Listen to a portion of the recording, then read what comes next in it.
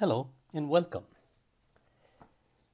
This is an example where we have a hybrid vehicle that is conceptualized in this block diagram. So here we have a few blocks showing, suppose here we have a internal combustion engine, or it's also known as ICE, typical car engines, which burns fuel such as gasoline or diesel with air producing exhaust, and it produces shaft work.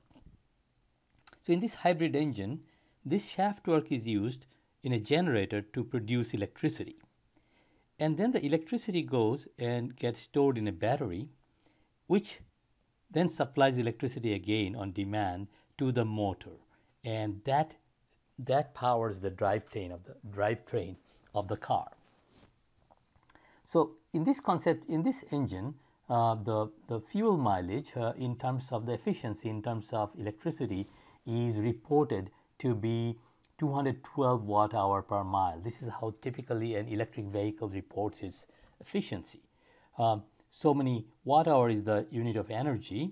Kilojoule is the standard SI engine, but kilowatt-hour, as you know, is the electrical energy unit. That is how utilities sell electricity. And then we are asked that, okay, if that's the final efficiency of the electric vehicle or electric vehicle part of this hybrid engine, how do you translate that to mile per gallon that we are used to, given that the ICE, the internal combustion engine, is driving these hybrid vehicle? Obviously, the fuel information is given to us. The heating value is 44 million joule per kg. That is, if you burn 1 kg of the fuel, it releases 44 million joule. And the density is given, and because we need that to convert it to gallon, because mile per gallon is our efficiency unit here.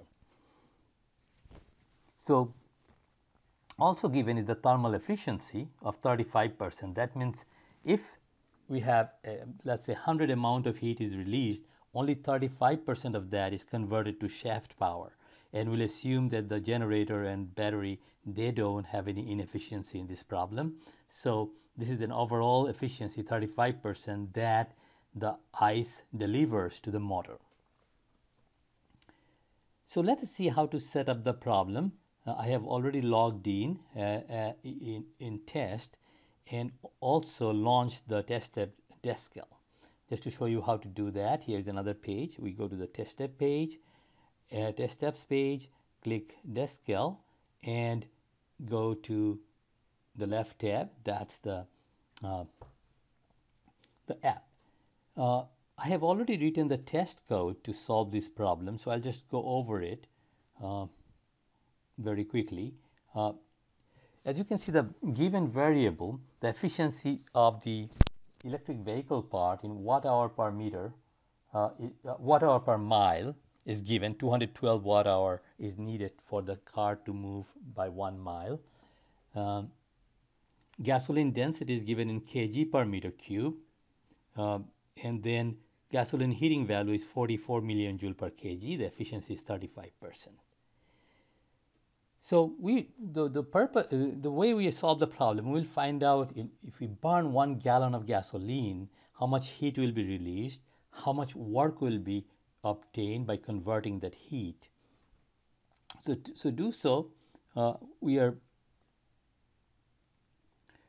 as you can see, the mass of 1 gallon in kg is given by the gasoline density in kg per meter cube, and we use the fact that a gallon equals 3.78 liter, which is 3.78 times 10 to the minus 3 meter cube.